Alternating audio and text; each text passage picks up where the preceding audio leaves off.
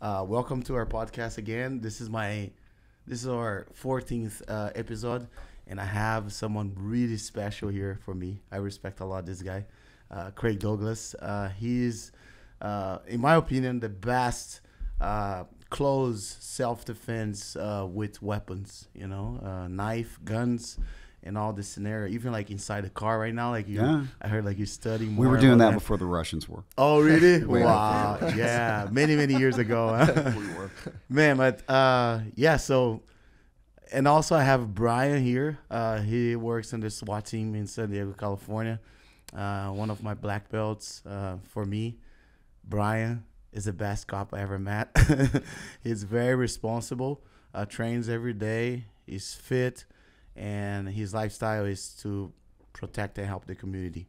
So, yeah, so I'll let you guys introduce yourself. So, Sure. starting with Professor Craig. Yeah, I'm Craig Douglas. I'm a retired sheriff's deputy. I had a 21-year career. I've been a martial artist since I was a child. I've done every mostly silly martial art you could probably do, and had most of them fail and got into combat sports.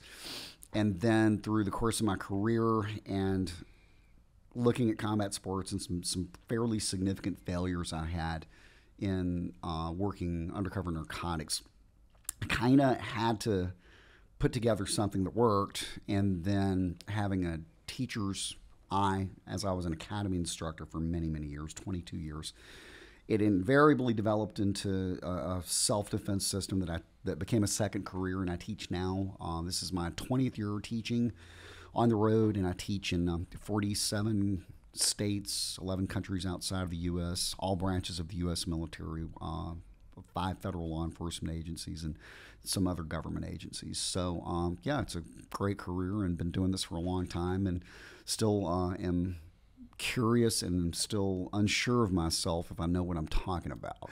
Come on, Professor. No, that's true. It's true. Yeah, because you got to have an open mind. Yeah. You got to keep learning every day, improving. You have to. Yes.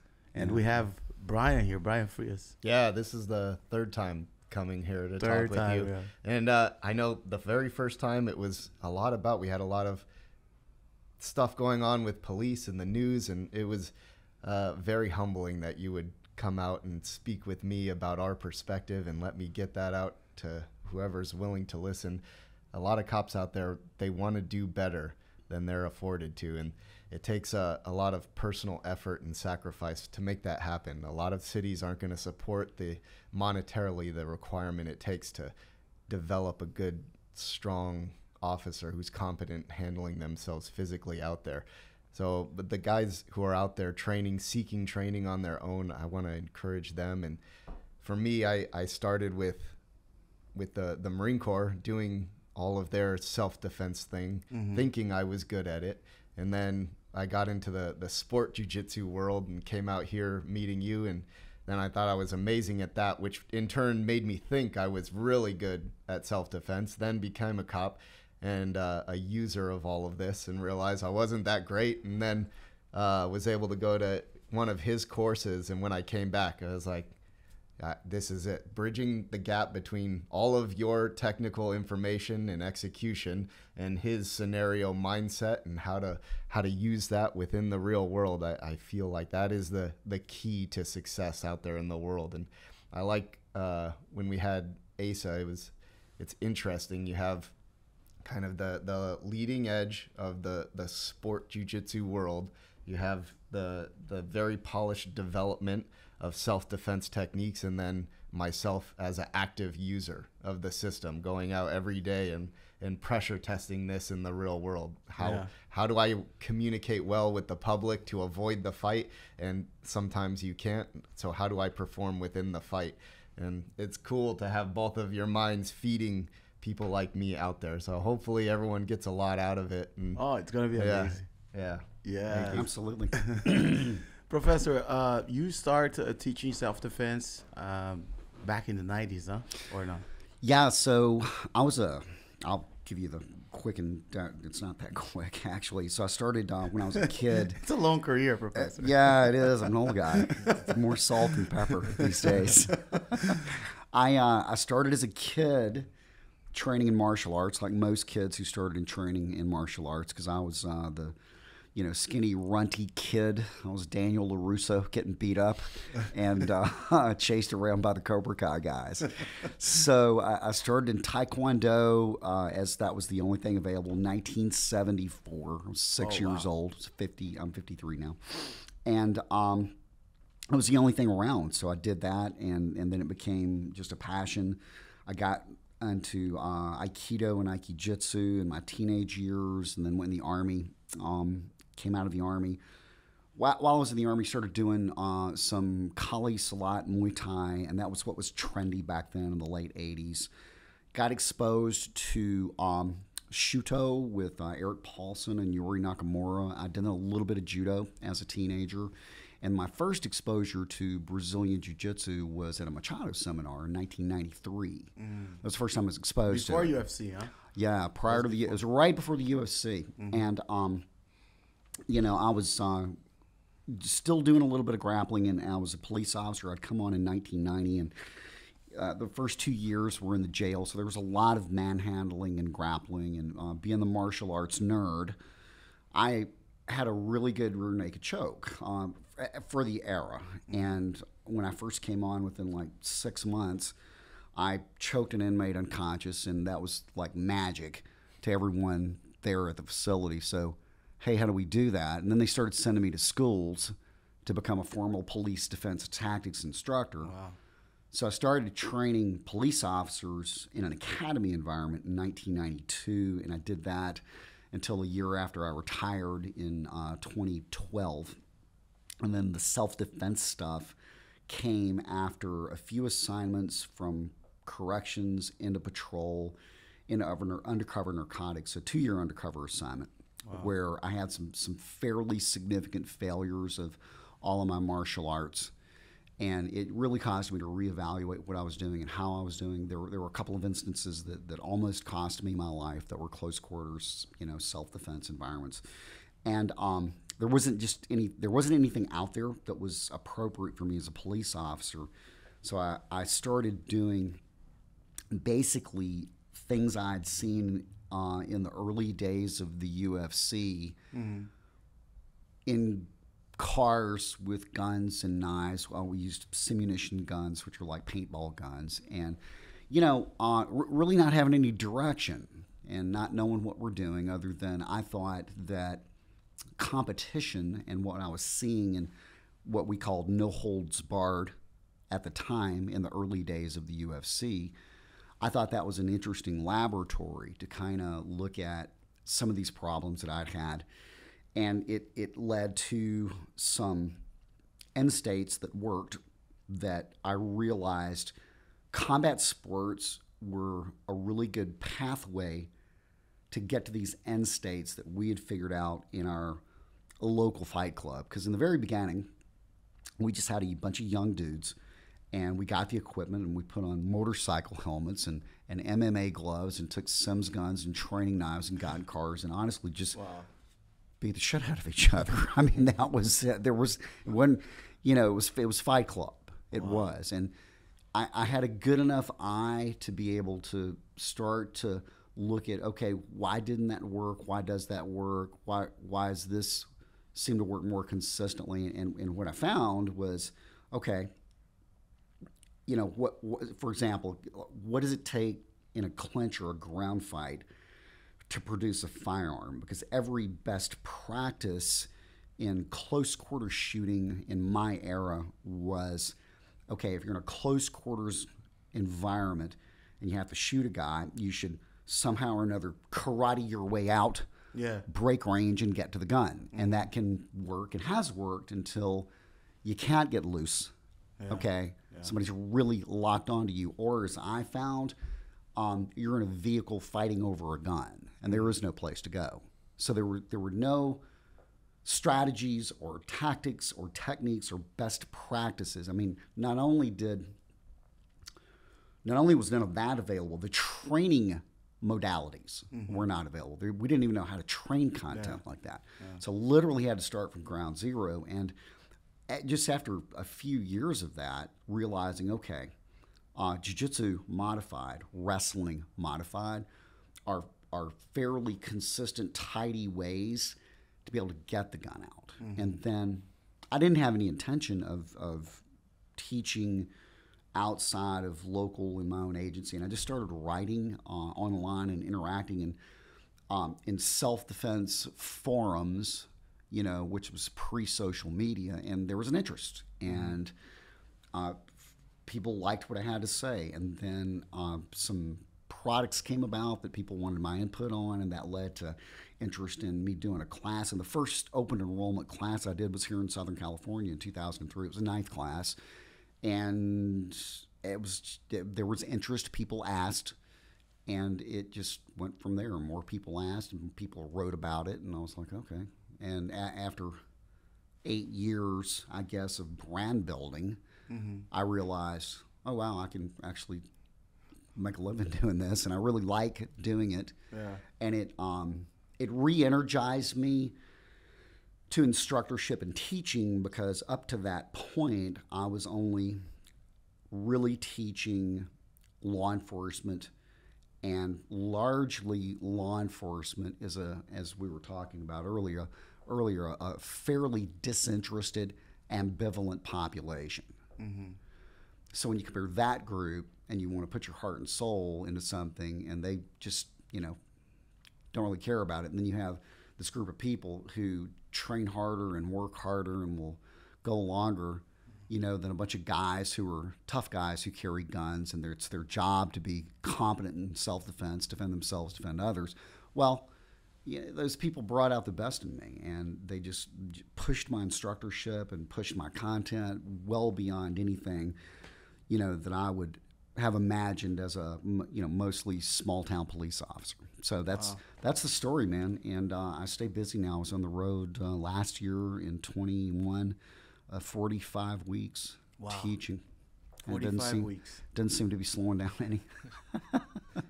No break. No break. Yeah, I love what I do. The travel is tedious, but the people are phenomenal, and I don't, like you, Professor, I don't suffer employment. I've been able to monetize my passion, and it's a gift. Yeah, so it's a gift. Love what I do. Yeah, and I'm very interested still in what I do, and what other people think about it, and what other honest, good minds, what their take is on it. So we want to get you in a car with a Sims gun.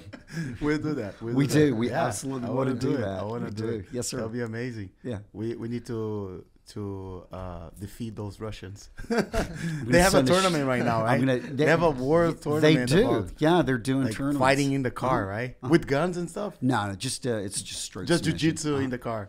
Yeah. Man, you can use the seatbelt and stuff. You can do all that stuff. We've got a group of guys in Pittsburgh that have been doing this with me for a while, and they have a seatbelt choke series. Wow. They have a whole series of seatbelt choke. Oh yeah. That's crazy. Yeah, it's fun. All right. And they'll do things like, they'll set the belt up, and then they'll stomp the seat belt so it locks, and things. But you can strike and all that too? Oh, yeah. Really? Yeah. Bare hands? Yeah. Wow. Yeah. That's crazy. It's crazy. But that's the best way to learn how to fight in the car, right? Is. You got to put yourself on the situation. It's interesting. The car in particular is fascinating as far as what it does to grappling. Yeah. It's completely, and if you see it, even as a well-practiced jiu-jitsu guy, you don't really know what you're looking at until you're in the environment. Yeah. And it's fascinating because I've had a lot of jiu-jitsu guys that'll come, very good jiu-jitsu guys, that'll come, they'll get in the car, and they think it's just jiu-jitsu in the car. And here's what's interesting. The environment is so novel and so unusual, it changes the art and changes pretty significant things like the hierarchy of positions. Yeah. So now, as a jiu-jitsu guy, when you look at a flat video of a guy getting his back taken in a car, you're like, why would you let your back get taken? But because the environment, the way it works, because I can place my feet on the far side door. Yeah, on the ceiling too. I can establish base with my head on the ceiling. I can put an arm on the dashboard. I can grab the headrest. Yeah. I've got all these points of base, and my power is literally sixfold, and I can crush you with my back into the B pillar. We tap guys like that. We've actually had people who've had their ribs broken on like a B pillar pin. So now we'll get guys who actually will, when we say go, they'll lead with their back. I do that quite a bit. I'll turn my back, get my feet posted, and then smash back. So, I mean, it's literally like squatting someone into a car. I mean, so it works. Because that's one thing that jiu-jitsu teaches us. Like, you use the ground as your friend. You know, I say that absolutely. All the time. For example, like you put your toes on the mat to put pressure on your opponent, right? In the car, like you're gonna step your foot on the door to put pressure on the opponent, or maybe on the ceiling to put pressure on, because you increases the weight and the pressure on top of your opponent by using your feet on the floor. So it's different, like when you fight with your feet flat on the floor, than like your toes on the mat, like putting like some grips and traction on the mat, like to push yourself against your opponent. It's the same thing. It changed a lot. There's not really a top and a bottom anymore. Yeah. And That's then you see that on UFC, for example. Like they use the cage right now. It's so hard to take people down when they're against the cage, because they find skill. Back in the day, no, it was easy, but nowadays it's so hard to take down like a striker, for example, because they use the cage as their friend, I would say, to protect themselves, and then use that like to defend, right? So also like in the UFC, like back in the day, you used to see like guys picking them up and then bring the guy near the cage and then take them down like near the cage. Nowadays, if you do that, they stand up right away because they use the cage like to stand up. You know, they don't do that anymore. They prefer to put the fight in the middle nowadays. You know, it's different. So the mindset changes when you change the environment. 100%. Right? So if the environment is inside a cube, like a car, you know, everything you change. And the good thing of jiu-jitsu is the only martial arts where you can adapt to your game with the environment. Absolutely. The other martial arts doesn't have that. My jiu-jitsu instructor, Mike Sanford, who is a black belt under the Moraises, he made an observation after doing my coursework, and I'm a brown belt under Mike. I'm, old middle-aged brown belt. If I trained more, I might be a black belt, but I'm never home. And Mike made an interesting observation after doing a couple of courses with me. He did my gun course and my knife course. Self-defense is just another rule set.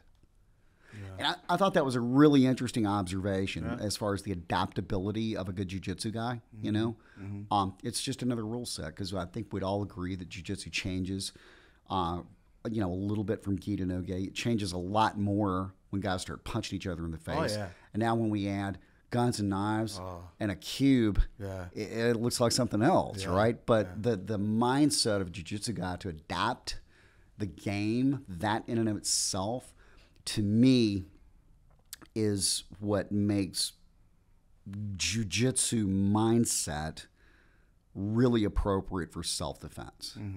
And one of the things I want to see are more curious jiu-jitsu guys reclaim self-defense. I really want to see that. Because jiu-jitsu started as a self-defense.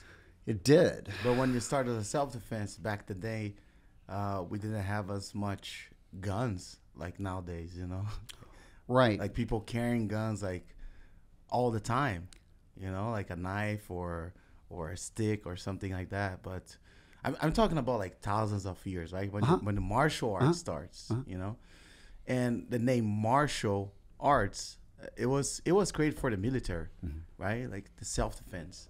And then we start like, as a human being, we start like, let's make tournaments, like putting some rules here. We're not going to use guns, but like, let's just do striking, for example. And then they start creating like karate and all that. But what is interesting about jiu-jitsu, the Brazilian jiu-jitsu, is the open mind that the sport has. Even though like there's like some people in jiu-jitsu that they have closed mind, where they say like, old school jiu-jitsu only, I think like you need to evolve. Like when I met you like Saturday, 2 days ago. You come to me, we start talking, and then you look at me like, I would like to throw you inside the car and see like how you do fighting with someone. I'm like, wow, this guy wants to learn, you know, Yeah. because he knows like I have a different perspective Absolutely. of fighting. So I he want to wants see learn. that. So that's what make you the best in what you do, you know, Thank you, Chris. because your love and your passion and the mindset that you have.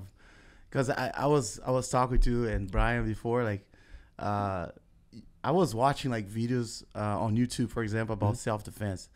There's a lot of crap. Most of it sucks. Yeah, there's a lot of crazy. Most of it sucks. Man, Right. it's crazy. Like, and most of those guys, they succeed because the way they talk, the way Yeah. look you, I know, the They way do. they talk and the way they present themselves, it makes them look good, you know. But in the real world, it's not the way that works. Not at all. You know, I was watching a video of you teaching how to draw a gun in the middle of the crowd. Right. Like there's like a lot of things that I was like, man, I never thought about those things. Right. Like little details, you Sure. know. And that's another thing that jiu-jitsu has. It's a lot of details. It makes a huge difference. It does. Right? A little thing. Man, and just like watching your seminar, like I would say a seminar or a course that you taught Saturday and Sunday, I watched like the first hour. And I told Brian, like, man, just in 1 hour here, I learned so much. And you're just talking. Right. You're just talking, right? And I was like, man, when you talk about the distance and the time, how important is the distance Right. with time? What that actually means. Yeah, what actually means, yes. And then you put like yourself very, very near another guy, and then where you can reach him. It's impossible to defend if you take the first action. Right. Right? But if you do one step back, that open up the space and increases the time of defense. And it gives you time to defend better. You know, so you need to manage the distance as well. Absolutely. Depending on the environment, of course. right? Absolutely. And one thing great that jiu-jitsu does is like getting close with the close distance, you understand how to manage your distance and how to apply the weight in order to control your opponent. And in many martial arts, we don't have that. We have the distance of like how to strike. Right. You know, you touch and go out, go in and out, like boxing or karate and things like that, which is great to learn. It's important, but we understand like a fight concept after the UFC, the first UFC, right? People didn't understand what Royce Gracie was doing. Like, what the heck? He's hugging the guy. Like, what he's doing? The guy's between his legs, and suddenly the guy starts tapping. Everybody, whoa. And What I remember, happens? I started What training happens, this because right? of that. You Exactly. know? I started training because of that. I was like, man, I want to learn that. And the name Royce Gracie is not a common name in Brazil. And from Rio de Janeiro, I was like, man, who's this guy from Rio de Janeiro? I never heard about him, you know? And skinny guy, looks like a volleyball player. I was going to say, It was killing everyone, all the big giant guys. And the MMA starts like evolving, and it's still evolving. It is. It's still evolving. And just like a self-defense, because back in the day, we watched so much movies like with Bruce Lee, and I love Bruce Lee, you know, and all that, Chuck Norris, you know, but the fighting scenes were very unreal, right? With guns and all that. But nowadays, if you watch the movies, you see like in the fight scenes, they do triangles. They do. Even like in the superhero movies, you see like You'll see triangles, jiu-jitsu. reverse triangles. Like, so if you watch like John Wick, right? Like he used a lot of like judo, a lot of judo throws and I stuff, think you the know. first jiu-jitsu. Yeah. The Machados helped that. Yeah, I think the Machados helped first jiu-jitsu in a major film, if I remember right, that we all were like, what is that? I think it was Lethal Weapon. Yeah, the reverse Like when- triangle. The reverse triangle. Mel Gibson. Mel like, Gibson on Gary Busey, right? Yeah, with Riga Machado, Professor exactly. Riga Machado, and yeah, the yeah, bases they were there. Early 80s. Yeah, yeah. Or 83 or 84, whenever Lethal Weapon came Yeah, out. yeah, But yeah. it's like, I remember that scene. what is Riggs doing with his legs? Yeah. What is he doing to that guy? Why is Yeah. Gary Busey looking all Yeah. purple? Yeah. Exactly. Back then, and as you grew up, people thought that this stuff will save my life. This is witchcraft. It's magic. And then the turned more into the sport. We kept focusing on sport and sport and sport. Guys got really good at the sport, and then I think ego drives them to that closed-minded of well, this is what I know, this is what I'm good at. I'm not going to let someone who doesn't train beat me. And the whole defense side of it went away, which could be a lack of information sharing at the time. You know, that wasn't a big thing. But for me, the biggest reason that we got away from that was there's no testing. So if this works, I should be able to put it in any situation, add context to the situation, and it should work. And that's what I got a lot out of your class. Let's add context to everything that we're doing. All of our trainings, put it in context, and then if you think you have something that works, let's see it. Sure. And if it works in that context, under pressure, we pressure test it, then we know it's probably going to do all right out there in the real world. As much as we can know, understanding that all training is a simulation. And in the real world, anything can happen. Slip on a puddle, the best athlete can hit a patch of hydraulic fluid in an asphalt parking lot, and now somebody that's not nearly as athletically inclined or superior to you, they're on top. You know, and you crack your head against a curb, and you're kind of woozy, and all of a sudden, the better athlete just by chance is in a deficit. So, I think that's one of the things about self-defense. Here's one of the interesting things about self-defense to me, is that if the ultimate goal for people in self-defense is to not become engaged in any kind of self-defense scenario, right? Then it's kind of a conundrum that most of the people who are teaching self-defense are predisposed to fighting. And if you really think about it, I mean, who's probably best at avoiding a fight? Probably the nerdy guy who can't fight. So why isn't that guy at least teaching the first part of self-defense? I mean, but it's always been the fight before the fight. Right. It's always been an interesting thing. Negotiation. And negotiation. Negotiate. Right.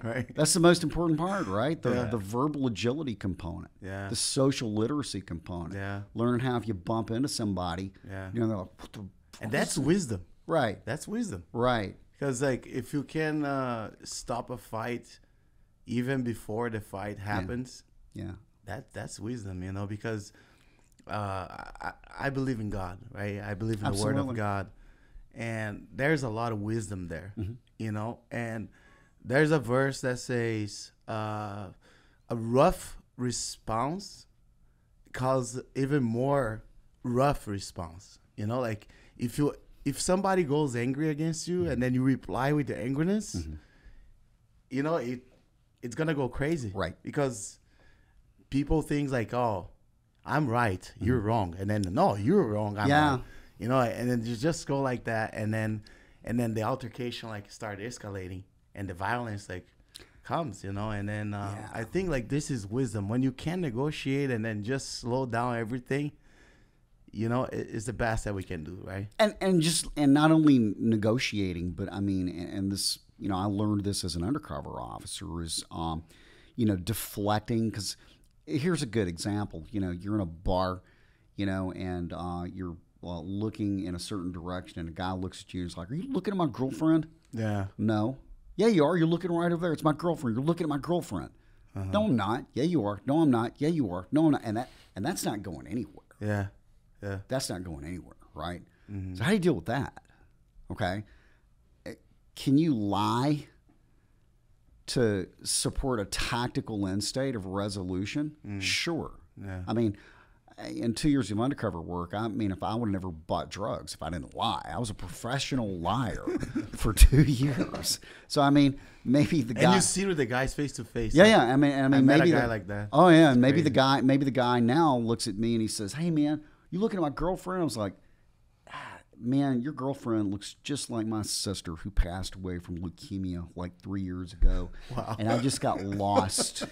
I just got lost in my thoughts, man. I did not mean any disrespect. Wow. And it's just enough to make that guy go, can you buy a drink? You have a Right. I mean, Rolodex of scripts in your head so playing. like the Wow. verbal agility component, that part of it, and the social literacy component, I think that is an incredibly important part of self-defense. Yeah, for sure. You know, it's not letting people get traction on you, understanding how to solve problems that way. Yeah. You know, and we practice that a lot. That part of the soft skills that people pay lip service to, we physically practice and rehearse that. And I'll tell people a lot of times, here's something interesting. You know, a really strong, fit combat athlete who carries a gun, who is socially awkward and borderline autistic and can't read social cues. Maybe that guy doesn't need as much mat time or as much range time. Maybe what that guy needs is to go to Toastmasters and learn how to speak in front of a group of people. Wow. And talk his way out of things. Or maybe he needs to be exposed to a wider variety of people. You know, the tech nerd that spends all day in a cube farm and doesn't have any human interaction. Maybe what that guy needs to do is, you know, go work at a homeless shelter. And those scary looking people on the street corner, are they really scary? You know, are they really going to trying to take your life? He needs a little bit more exposure to the world. And especially with people that carry guns, I'm just a huge fan of them expanding their social literacy. Huge fan of that if you're going to carry a gun in public space. So that to me is as important in self-defense as any kind of physical skill. Amazing. Yeah. This is awesome. Yeah. Yeah, I love this. Yeah. What about is there like any situation that you went through, like situations like that as a officer, as an undercover cop, like a situation where somebody's attacking you and you need to use your skills? Yeah, Has that so happened? there's several instances. You know, I had a couple of major ones and a bunch of minor ones, but you know, one of the main ones was I was buying crack, and this is '97, buying crack in a car, and a guy robbed me, and I'd been robbed a lot up to that point, but there was something about this $40 crack deal, and there was something about this that felt awry, and he actually crossed over. And again, there's no car fighting training at the time. You know, I have a little bit of Brazilian Jiu-jitsu, but it's, you know, minimal. I'm strong, I'm young, I've got a whole bunch of martial arts, but this guy crossed the center console. I was starting to cross the center console, and he had a gun to my head. I grabbed it, and he followed me over and wedged me in, and that's when the round discharged about an inch away from my head. And I was holding the pistol, and it malfunctioned. But his weight on top of me, I was holding the pistol. I couldn't get to my gun. And not only could I not access my pistol because this guy had crossed over the center console, but I didn't know how to move out of that and manage that weight. Not only did I not have any grappling that was good enough to defeat that guy, who was bigger than me, it wasn't specific to the environment that I was working in. And fortunately, that guy finally just got tired of punching me, and I wouldn't let go of the gun, and he bailed. And we ID'd him because we used to wire the car for video and audio. So we had good video on it, and we were able to get facial ID. And I think we picked him up in a housing project like 10 hours later. Oh, you know? wow. So that was one instance where, okay, not only do I not have the tactics and techniques for what I'm doing, I'm not even training in the environments that I'm operational in. And I think one of the factors in That's when you have the switch. Like, oh, I need to learn this. The coming to God moment. Yeah, I always like to say. and one of the here's one of the factors that I look at now as a tactics, self-defense, or motor skills instructor. One of the things I look at, and I'm always looking at, is interesting novel space, because motor skills trained in space that's implicitly set up for your comfort and safety don't look anything like motor skills in the real world, or environments in the real world. Ranges, every range you go to, people are online, they're double arms interval away for safety and comfort, because that's where we're learning skills, but we never take those skills and through whatever modality of training, start practicing them in the real world. What does jiu-jitsu look like in an ascending stairwell? I mean, in a closed ascending stairwell. So we have a stairwell that's closed.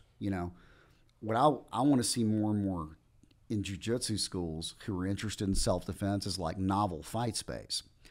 So if I had a 2-floor jiu-jitsu school and I had a closed stairwell, I'm going to mat up everything on that stairwell, and we're going to fight going up the stairwell and going down the stairwell. Wow. What does each thing look like? What does that mean?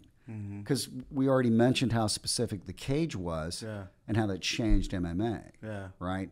The UFC gave us that. Wall work is fairly new, even though no holds barred in Vale Tudo is not. Those contests were going on a long time ago, right?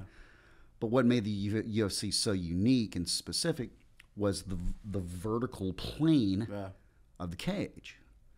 And it took several years of competition for guys to learn how to exploit that and then develop very specific tactics and techniques, as MMA became more integrated. What's interesting now is when we see that stuff translated into tactical environments. So, for example, in a CQB or CQC environment where you get 4 guys in armor and helmets with nods, and rifles, they come into a room and an operator goes down, okay? Well, because there's a gunfight going on and more guys, maybe shooting as this person's trying to stand up, maybe now what that commando is doing with a guy on top of him is he's learning how to hip escape and shoulder walk back to the wall and use MMA wall walking techniques with his slung rifle and work his way up the wall, because now we can't have a guy stand up on the floor in the middle of a gunfight. So what we're seeing with, select branches of the service is they are taking MMA techniques and now adapting them more and more to the specificity of their tactical environments. Because, if 4 guys are in a room and everybody's slinging it out and you have a very specific sector, okay, and a guy, boop, goes down, do you really want that guy standing back up, okay? Or should the TTP, the best practice be he works his way over, gets out of everybody's way, and then has to work his way up. So that to me is really, that's the next thing going on is combat sports inspired contextual specific self-defense, whether it's for professional armed populations or the average person, fighting in stairwells, fighting in open car doors in and out.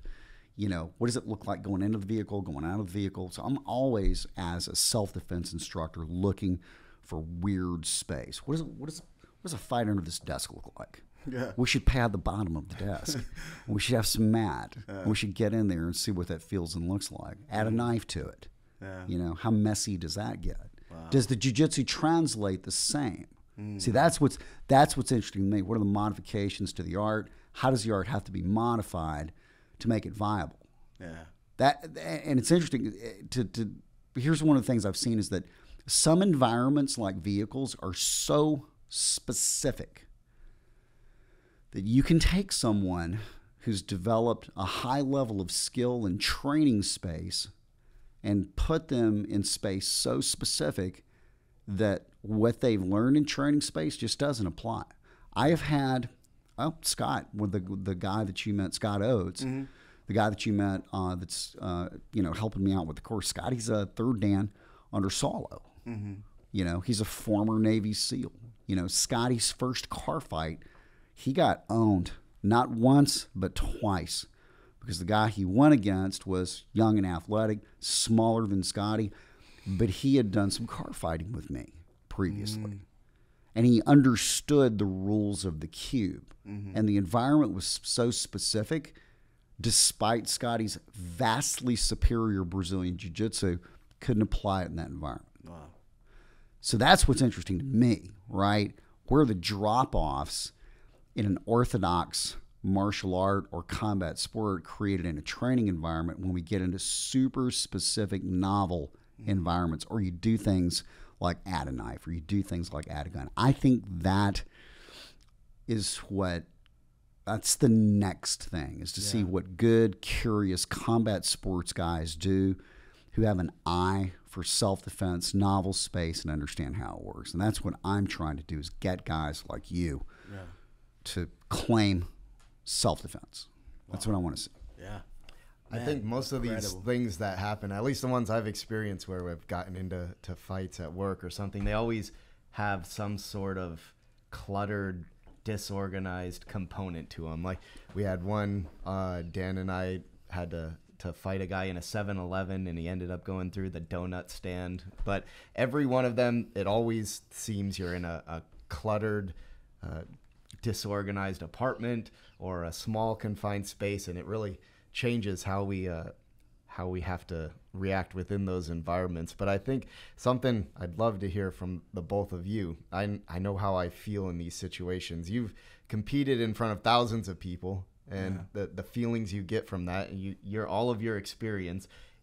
Now, when you go somewhere, you're in a situation where there could be something bad happen. The late night parking garage. I like to use the late night gas station because that's what I see every day. Absolutely. When I go to a call, there's a 250-pound guy screaming, no shirt on, in the middle of the street. With all my experience and training, I don't want to say, it's not that I'm nervous or afraid, maybe concerned. I still feel like I know how this could go wrong for me or for that guy. And how do you guys manage this when you go in, fighting in front of a couple thousand people, or all of your experience? How do you manage the I'm about to get into something right now, and not I might twist my ankle when I walk in, and it still gives me pause even to this day. I think a lot of people see someone with a lot of experience and they think, they're not afraid when they walk into that. I don't have that with me. I feel it when I'm going anywhere. For me, Brian, I think the training is what gives you the confidence. Right? Like I fight jiu-jitsu for 26 years, right? Competition, maybe like 24 years, competing and all that. I still have adrenaline. You're gonna have adrenaline, and a lot of people will be like, ask me like, oh, how do you control your adrenaline? Like how to control like your anxiety, you know? And the training will prepare you for those situations, right? That's why I was mentioning with you like before. I said, Professor, like a lot of times like I see like cops, they do like a 1-day course or 2-day course every 2-3 years, And then like when they're in those situations, they feel like they're not prepared physically, technically, or even with the strategy. And how are you going to defeat, how are you going to defeat the opponent? How are you going to deal with the situation? It's like, for example, I have a super fight coming up, a big fight, and I just decide to like not train and eat whatever I want. And, and then the fight day comes, and the difference of a fight, this is that's a huge difference between being a cop and being an athlete. Sure. When you're an athlete, the day you're going to fight. Like you can train your mind to that day, but every day you got to put into that situation, for that specifically day. But when you're a cop, like any time that can happen. You're here right now, something can happen, right? Like even like we as an athlete, we should think like, oh, I'm walking on the street, like something can happen. Right? But we don't have that mindset until something happened in our lives, right? But when you're a cop, you always like aware, And his father was a cop here, the guy here behind the camera. His father was a cop, And he told me one day, like, oh, my father was always like walking like this. He was like always like aware, And I think like the best thing you can do, because you're gonna feel adrenaline. competing a lot for me, like as an athlete. More you compete, more you can control the adrenaline, right? And as a cop, like more you get into those situations, more experience you're gonna have, more you're gonna know how to control your adrenaline, your anxiety, for example, right? You don't know what's gonna happen, but when you very well trained, you have more confidence, and because you have the confidence, you control better the situation and yourself. You know, for me, it's that. You know, I don't know if I'm wrong, but that's how I feel. You know, and I think it's key to study, train, and have your life from what you do. Like if you're a cop, if you're a firefighter, or whatever you are, you must train every day and have that as a lifestyle. Right. You know, just an athlete have a lifestyle of being an athlete. You got to have the lifestyle. If you don't have the lifestyle, you're going to be steps behind. You know, you got to be steps ahead of the situation, right? Absolutely. And I remember like one day, for example, like we did a self-defense class here, and I have one of my black belts, world champion, Dominique Bell. He got a gun. He put a gun behind him, and he looked at me. He did this. I'll fight Brian, you know? And then he jumped on Brian, and he started wrestling with Brian. And then while he was trying to pull his gun out, Brian was underneath of him stabbing his nuts with like a plastic knife. He's like, whoa, whoa, whoa, whoa. You know, what's happening? Exactly. You know? And then like, he wasn't prepared for that. Right. You know, and then he realized like, man, having a gun is not enough. Right. You know, being a black belt of jiu-jitsu is not enough. I need to train to be in those situations. So I believe like when you put yourself in scenarios like that, even like having fun, right? Because the training is the fun part. But when it goes the real life story, like everything changed, right? When the situation happens, you just like, but I think is that like once you're prepared, once you're well trained, you're gonna control yourself better. And that's why we train, right? 100%. Yeah. I would agree with that, every bit of what you said. And it kind of like what we were talking about with specific environments. You know, a friend of mine, John Hearn, very, very literate trainer, made a remark here not long ago that one of the main things we have to do to prepare people for self-defense situations is, in training, remove novelty. So here's the thing. You know, what creates panic or ramps you up generally is uncertainty. So one of the things that I want to do as a trainer is make sure that you as a police officer, I'm exposing. So when we do a scenario and you know, in one case walk up, and I like to, you know how I like to teach, Brian. I like to send a guy through a scenario and then have him stand aside and watch the next guy that runs through the scenario. So everybody gets perspective first and third person. So maybe now, if I were doing police training, you know, we run that scenario of that screaming guy in the parking lot. And in one case, you know, police officer approaches him and he guy's big and scary looking. And then, you know, the guy immediately when he's touched just starts crying and that kind of thing. So it doesn't go physical, right? In the next scenario, so that we pull that guy out and he watches the next guy go through. The next scenario, he walks up and approaches the guy, and the guy starts crying, and then he runs.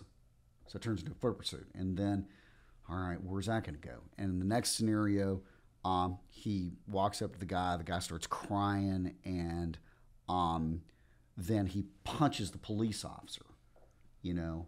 And then after he punches the police officer, he says, "I'm sorry, I didn't mean to do that," you know, and he lays on the ground and allows himself to be cuffed. And in the next scenario, right, he punches the police officer and tries to grab his gun. And in the next scenario, you know, we do the same exact thing. He punches the police officer, tries to get his gun.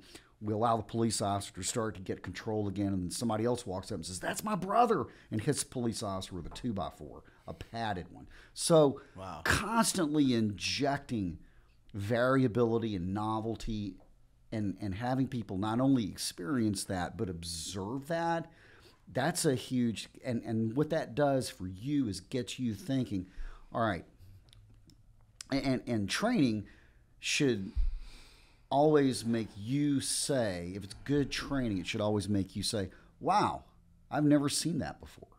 wow, I've never thought of that before. Yeah. So now when you are on duty and you are approaching that guy in the parking lot, all that stuff is running through your mind. You're calm. You know why? Because you've been there before. So exposure and removing novelty, I think, are really key elements of effective training that help reduce your uncertainty and help you manage your anxiety, because you have exposure, you have competence, and competence is what creates confidence. This is good. Yeah.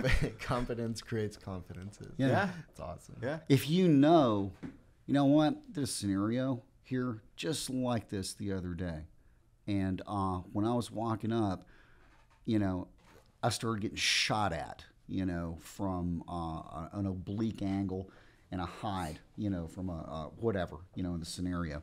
You're thinking about that when you're approaching that guy. You're not, it's in your mind. You know what? This could be a bait, into a gunfight. I don't know. This could be what it is. It's just be a crazy guy screaming. Yeah. This guy may fight. This guy may run. This guy may start bawling and crying. I don't know. But I think exposure and removing novelty, that's how we prepare you. That's how we inoculate you. I definitely have every now and then I'll train and you're doing fine, but you get into kind of maybe a rut, I would say. And I told Asa one time, I feel like a lot of these situations are luck. I go into the room and I take the guy down, I control him, it's all easy, it happens all the time. And I'm like, it's just luck. If the guy was hiding in the narrow corner when I go in the room and hits me in the head with a pipe, I'm done.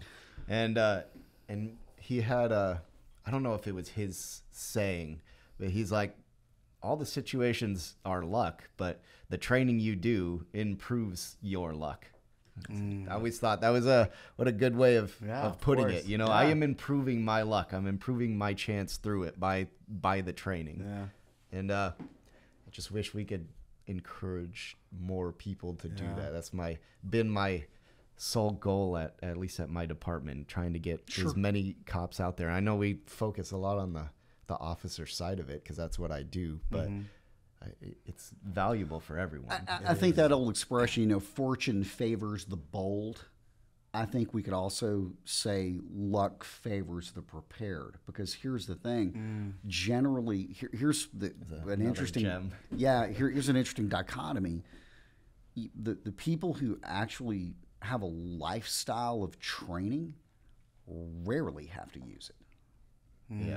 Yeah, it's true. The things we hear about, the scenarios we hear about, the case studies are always people who didn't have training, who needed training, whose training was faulty. Good training for whatever reason, it's like, vaccination for bad, for bad outcomes, That's what I think. And I'm not sure why that is. But rarely do we see people who are training enthusiasts and have a lifestyle of training. Rarely do we see them involved in scenarios where they are fighting for their life, or even fighting for whatever reason. That's interesting to me.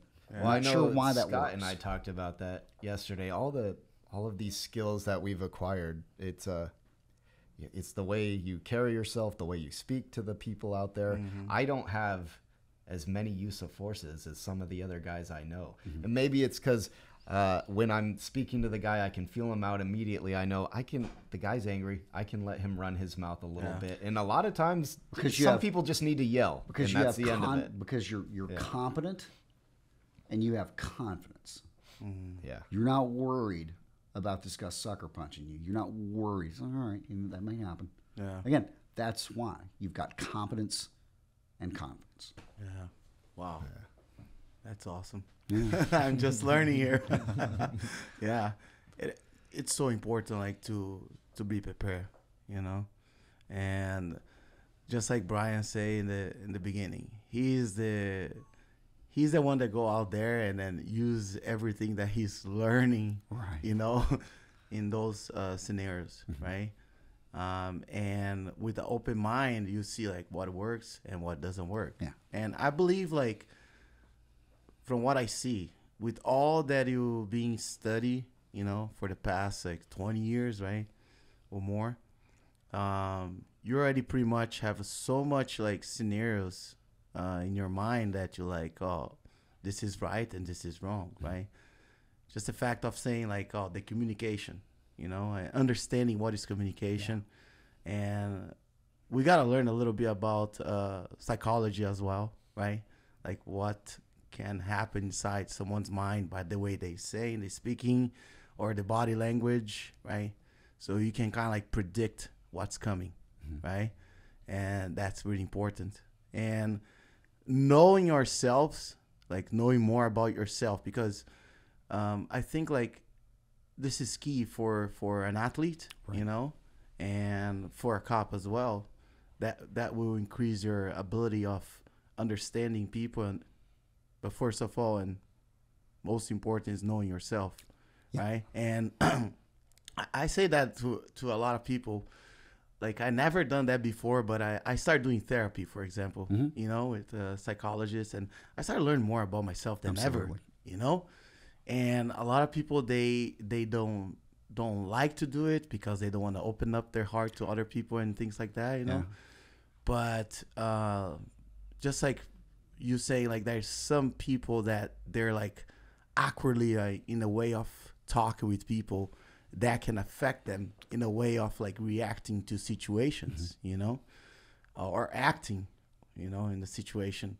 So I believe like learning more and more about us, about ourselves, would definitely like help, you know, and absolutely right. Agree with that. And when I started doing the therapy, for example, it was incredible. I was like, man, I wish I could have done that before, you know. And before I was just reading, you know, and I like to read like books that help me, you know, in my lifestyle and all that. But when you start like understanding that the type of personalities that exists in this world, you know, just according to the way that the person is, you know, you just like can kind of like put yourself in that situation or in the shoes of the person or in their heart, and kind of like predict like what can come. Absolutely. You know? So I think like that's another thing that everyone should be aware, you know, and learn. You know, I never been like in a war scene. I never been in a cop scene, you know, but I've been into fights before, you know, and there's a lot of ways for you to react. Now I'm an adult, you know, and the rules on the street is knowing the law. I think, right? Like you gotta know the law, right? Definitely helps, right? You gotta know, because you can do things that, of course, it may protect you, but you can also like lose your life in a way of like go to jail and you know, and all that. So you got to know like the right thing to do at the right time. So I think like studying is important as well, right? Knowing like the civil laws that you have, like when I can start like protecting myself, or when I can do this and when I can do that. Of course, it's a life and death situation. Sure. Right? But to have that all in your mind, it's hard, like in the middle of like a chaos. Right? It's very hard. But I think like watching and learning from you here, like watching your videos and learning like in this conversation here, that's what is passing my mind, you know, from my experiences, you know, that I have as an athlete, as a person, you know, as a human being, right? So, yeah, and I think also, you know, on that note about knowing laws, just understanding that, man, there are a lot of people in this world that are just not like you. Yeah, they're not. Yeah, you know, we see, you know, people who will take a life because of a, you know, a bad look. Yeah. He looked at me disrespectfully. Yeah. You know, as a, you know, well-adjusted, psychologically, emotionally healthy person who's successful, you're like, what? That's enough. Yeah. That's enough. Yeah, it's crazy. Know? I mean, I didn't think somebody'd be willing to blow my brains out over $40 worth of crack. Yeah, it's true. That quick. Yeah. You know, It's crazy. So I think that kind of thing right there, just understanding that, knowing really what this is. You know, is this something I can talk my way out of? Is it something that, okay, it's on. That's the other thing I see too, is a lot of people who are not exposed to criminality, you know, or even street culture, they just don't know when it's go time. A friend of mine that's passed away used to say most people don't they don't hit the gas hard enough and early enough, because they're caught in the cycle of disbelief. Well-intentioned, good people. Mm-hmm. So, and if you think about a person that, you know, wasn't raised in an abusive household, they were middle class, you know, maybe they were discouraged in school from any kind of, you know, fighting, because, you know, all the schools have been zero tolerance since Columbine. Yeah. So little boys don't know how to, like, roughhouse and resolve things physically. Yeah. So when they are confronted with something like that, you know, their reaction to it is either disbelief or maybe overreaction in a lot of cases. You know, that's what we see with a lot of police officers. That's what I see with a lot of young police officers who, you know, you got a cop who's 24 years old, you know, with a badge and a gun, and he's never been punched in the face. Yeah.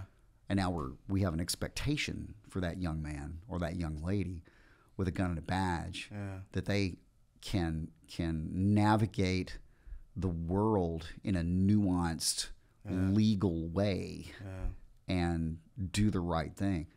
That's a lot. Without training. With bad training. Yeah. Right? Yeah. With poor training. Yeah, that's what I mean. Yeah. Yeah. With I mean, that's because most training, honestly, that police officers undergo is designed to cover the agency, not improve the survivability of the officer.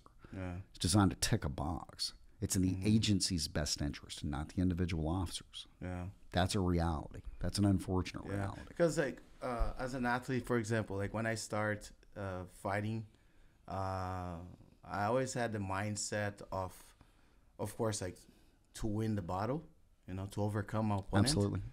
But your mindset must be like a black belt mindset, I would say, right? Like, you are already a black belt, even though, like, your mind, your heart is a black belt, even though you're a white belt or a blue belt or a purple belt. And when you are in this situation, for example, this cop, 24 years old, never got punched in the face, have the gun and all that, he can fight against a guy that had, like, a completely different experience than him, like a black belt, right? A guy that got punched in the face many times, a guy that, like, has all that, knows how to manage a gun and knife and all that. It's a black belt in life. Exactly. Yeah. Black belt in life. Exactly. Yeah. So that's what I mean. So you gotta fight your way or train your way to be a black belt in life. Yeah. You know? And of course, life, it's about experience, right? Absolutely. Life's about experience. And at 24 years old, it's very young. We know that.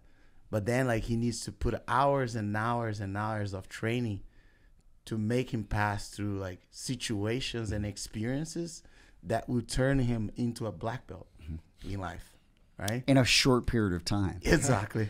It's hard. It's hard. It's incredibly challenging. Yeah. It's one of the things the reoccurring things I see, cops, not cops, doesn't matter. A person with limited or poor training and a lack of confidence, I always see them using a lot of force too late.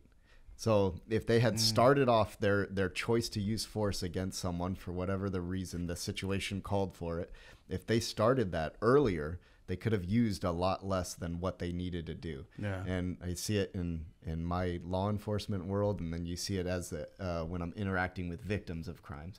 If they had started what they were going to do down here, they wouldn't have had to use so much down here. Yeah. And it's a real reoccurring trend that I've seen. I mean, it could just be my own subjective observation, but that's what I see. And then with the training component, I think I have said it to you before. Most departments, they weigh how much is it going to cost if this officer dies. It's going to cost X number of dollars. Now it's going to cost us this many dollars to adequately train the entire department to prevent that one death. As long as this value outweighs the value of that one officer's life, you will never resolve this problem. Yeah. So it's up to the individual. If I care about myself, more so if I care about the people I'm supposed to be serving and the people I work with left and right, I will seek it out on my own.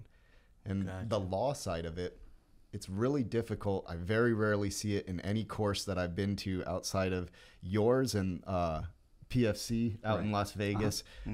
They had probably one of the best use of force decision trees that I've ever seen, and the reasoning behind the force. They talked about the follow-on actions. It's really difficult to know, am I in a situation that I can use force? And one of the big things you always point out, the law doesn't require you to get hit before you start acting on someone. And that is a hard thing to teach. And another part of that, which most people don't ever teach, is the follow-on actions. I just got into a situation. What's the next step? How do I explain to the jury that I acted in fear, not fear for myself, but I feared the consequences of me not acting. If I didn't do what I did, there was going to be some negative outcome that could have resulted in X. So I needed to do what I did. And you rarely see that in any course. Yeah. Wow. The exploration of ambiguity, that's a big one. That's what most people can't navigate. If it's black or white, they still might be indecisive, but when you add the other 98 shades of gray, now all of a sudden that's a lot that I'm looking at. Should I not? And so to your point about most people not acting early enough, it's because they don't know what they're looking at due to the lack of exposure, and they are indecisive. How do you develop someone who is decisive? They must have variability and exposure, right?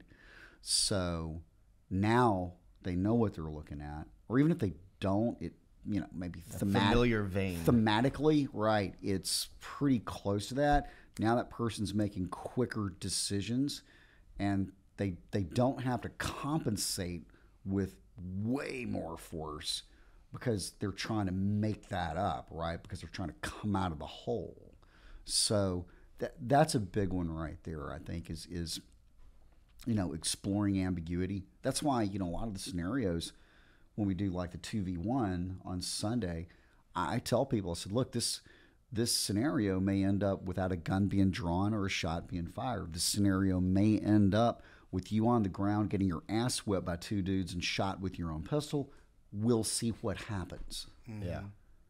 So just exposing people to that, right? So it's like you really don't know what's going to happen, and you just have to navigate this with the right tools, and that's what we teach people how to do. So it's up to the person or officer to invest on his training. 100%. Right? The individual always need to do it themselves.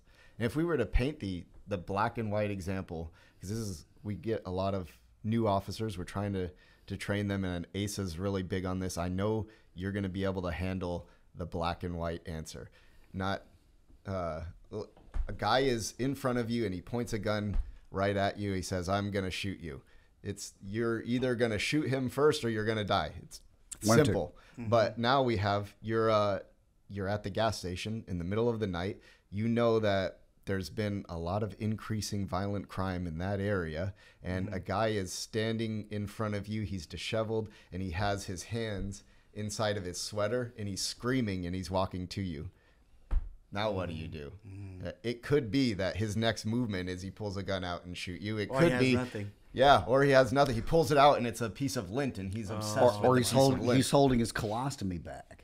Yeah. I've seen this. I have too. I was going to say, I've seen this. Right? So that just, we've all seen that guy, right? Who's crazy, used to be in the game, Yeah. And he got shot. He's got a bag. He's an addict. Usually He's they just shot off anymore. themselves. Usually they may have shot themselves. We've all seen that guy, right? Yep. That's a common story, is to see whoever, right? That we all know him, right? We all knew him back in the day. Then he kind of went crazy. Now he's got that bag. Now he's wandering around. He's homeless and crazy. but he could be dangerous, and he definitely used to be dangerous. That, right? I mean, how many regular people get exposed to that? That's one of the things that I will say about law enforcement, right?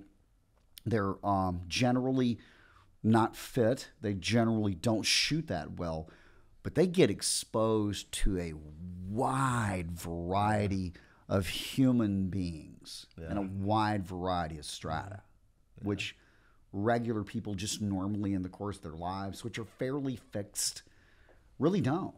And it's never anyone's best day. Everyone we speak to, it's the worst day of their life. It's the worst day of their life. That's as a crazy. police officer. Everybody's a victim or a suspect for the most part. In terms of percentage, like how many officers like invest in their training? 17.36. That's pretty specific. But I like making up percentages.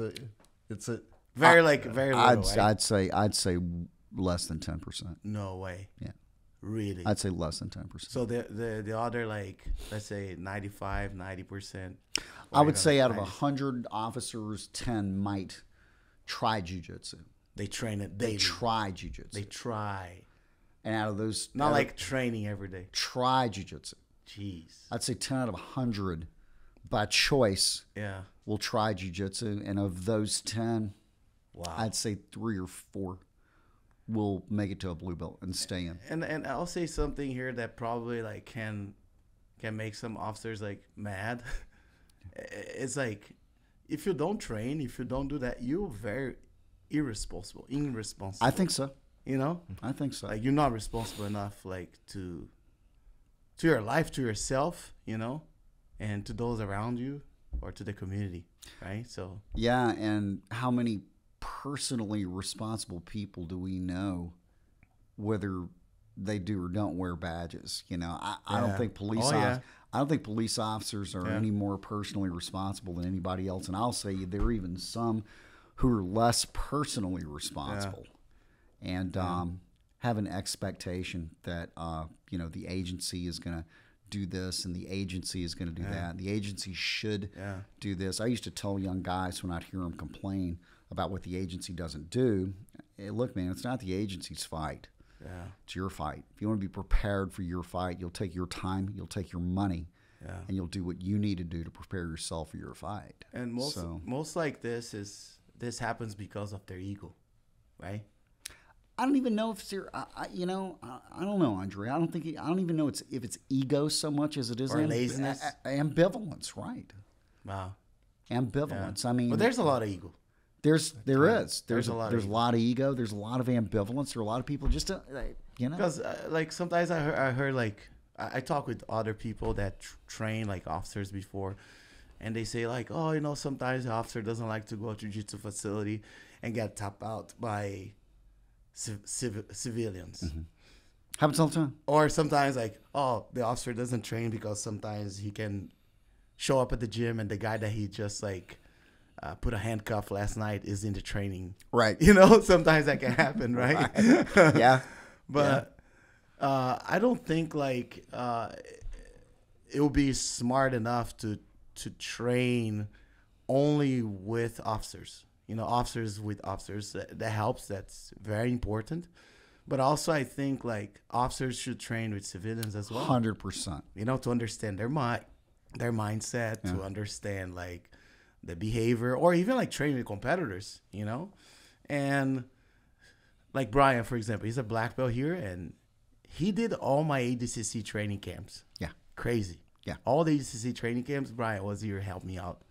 And usually like during the ADCC training camps, he got so fit because he does the whole process too.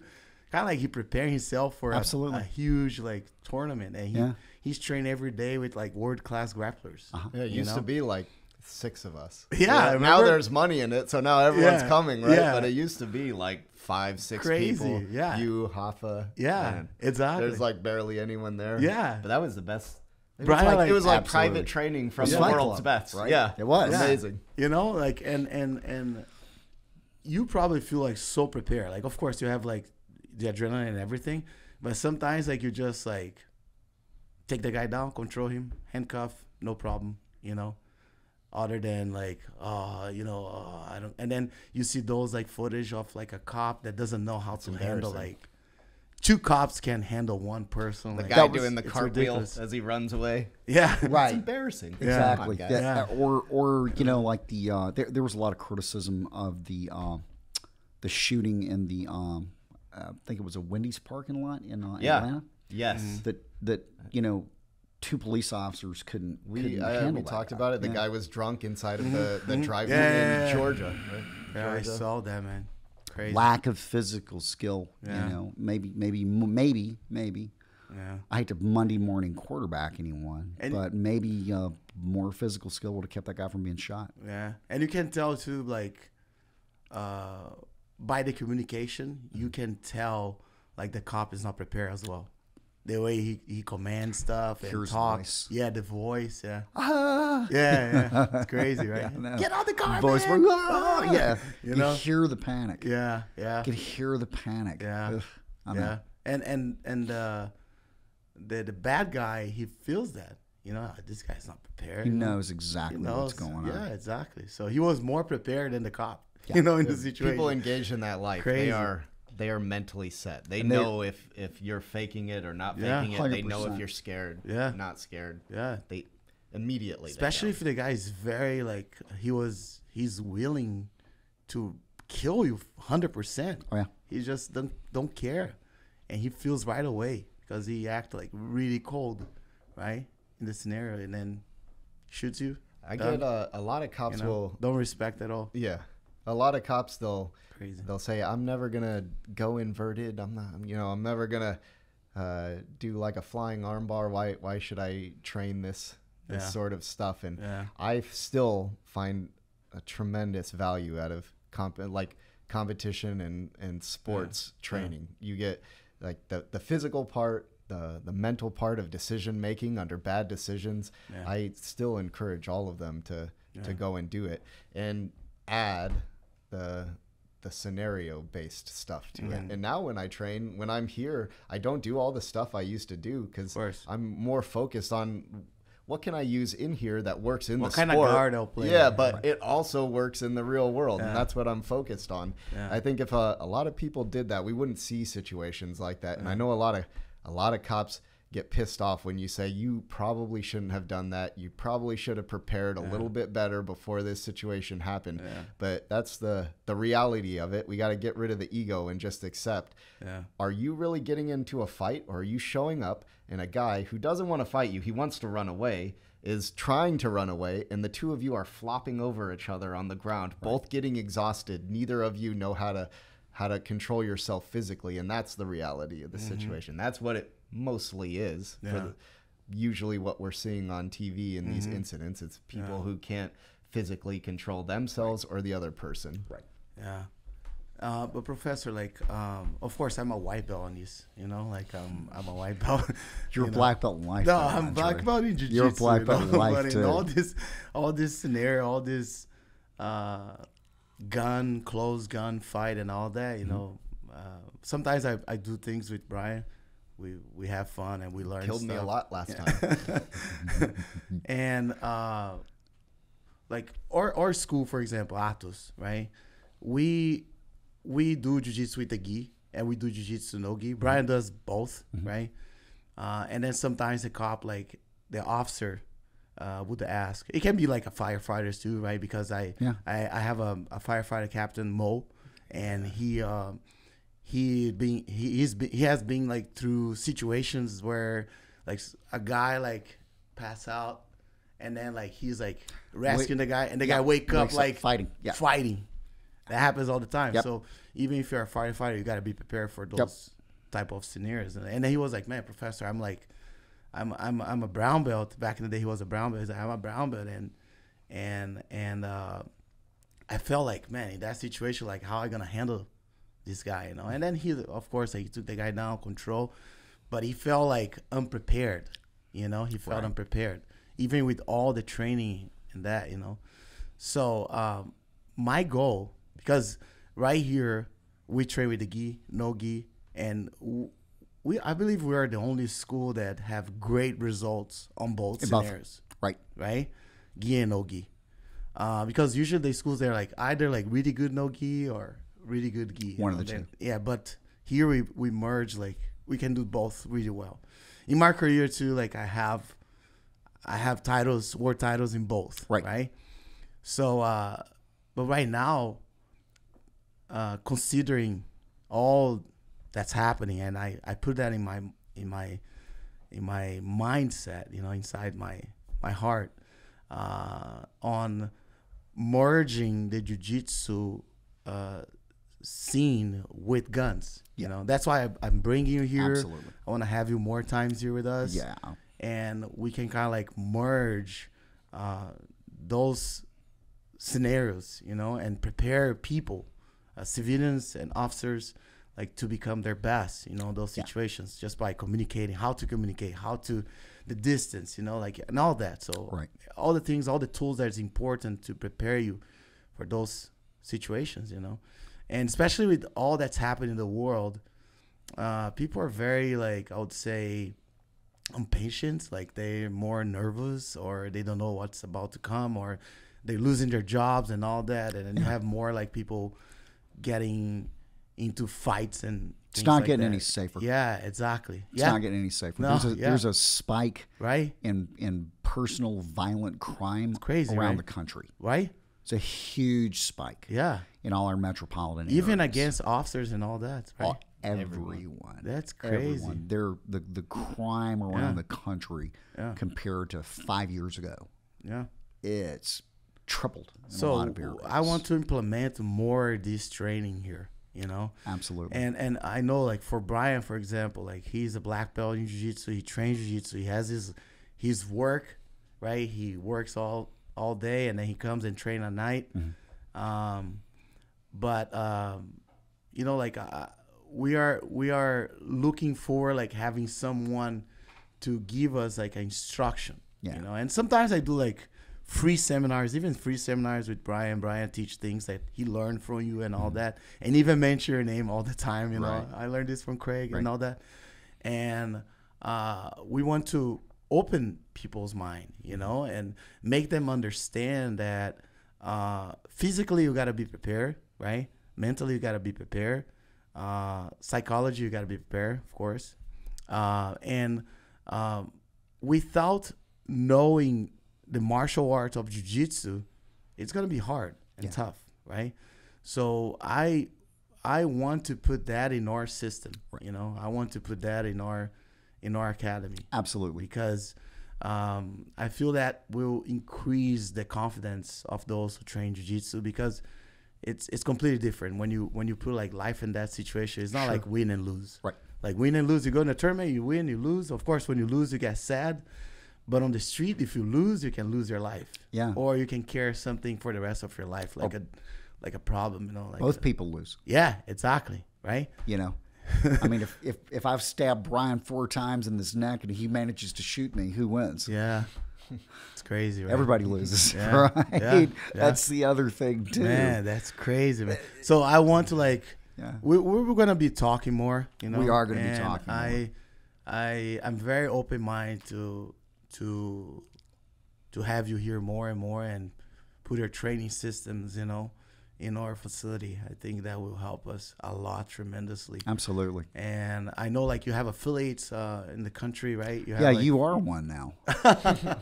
Well, it's officially. You are one now. So we were having this discussion. It's been a few years since I've been in Southern California, teaching regularly, and between the goodwill, that you've shown me and ShivWorks this weekend, and the immediately good feel. I'm an old dope cop, so I follow my gut. I have an expression that life's a dope deal. If it feels good, I'll do it, and if it doesn't feel good, I just walk off. Yeah. But I immediately felt good when we met. I was like, man, I like that guy a lot. So that was the first thing. The second thing is between what we've got going with our guys with San Diego Police Department, and what we've got going on with the Navy. Yeah. I don't know, man. I think San Diego is the new ShivWorks SoCal hub. And I love the area. Yeah. I like San Diego way better than LA. You're saying, like, you're gonna move here soon? I don't know, man. I might maybe get a place out here, man. But we definitely want to do a lot more stuff with you, Professor, and we want to definitely partner with Atos, and we want and I want. And I've always said that if this is going to be a legitimate field of study, it's going to have to expand beyond me. Oh, yeah. I'm not interested in being Sensei Crease. Yeah. What I am interested is turning this, combat sports, driven self-defense contextual with weapons and novel environments with smart people who are competitors. That's emerging. Yeah. That's all of that. This is new. Yeah. And the brighter, more capable minds that we get involved with this now. Yeah. I want to see what a world-class jiu-jitsu guy looks like fighting in a car with a gun.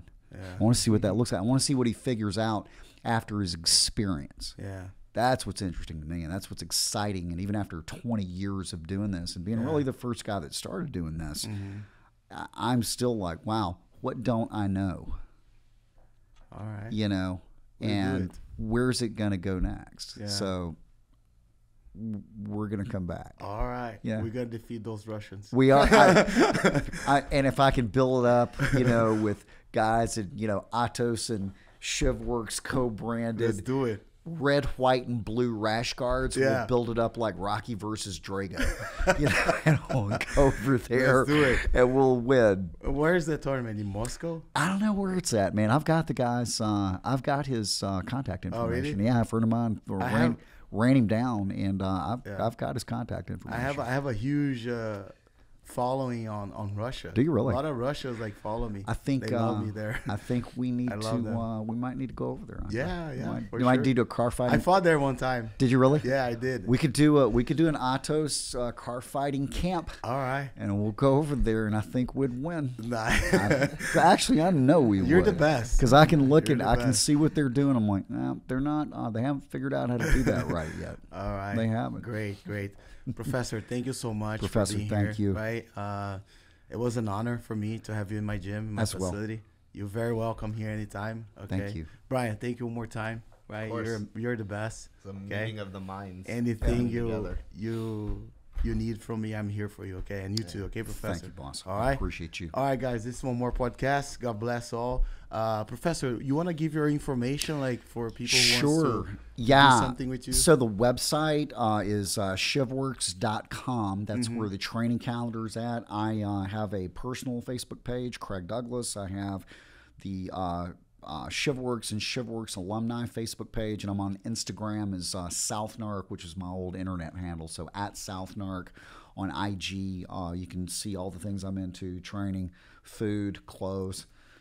All that stuff, and I do like all that stuff too. And there's a lot of content on YouTube as well. Right? Quite a bit of content. We have the ShivWorks Media Group on YouTube, and then we've got a ton of content we've co-branded with Warrior Poet Society Network. That's really, really well produced, and you need a subscription to get there. I think it's $9.95 a month, but if somebody is really wanting to look at what I do with Hollywood level production values, a subscription to Warrior Poet Society Network, that's well worth the money. And there are other people besides me on there.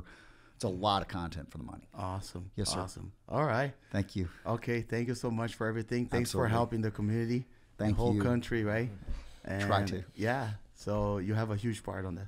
Thank you, sir. I appreciate that, Professor. God bless. Guys, take care.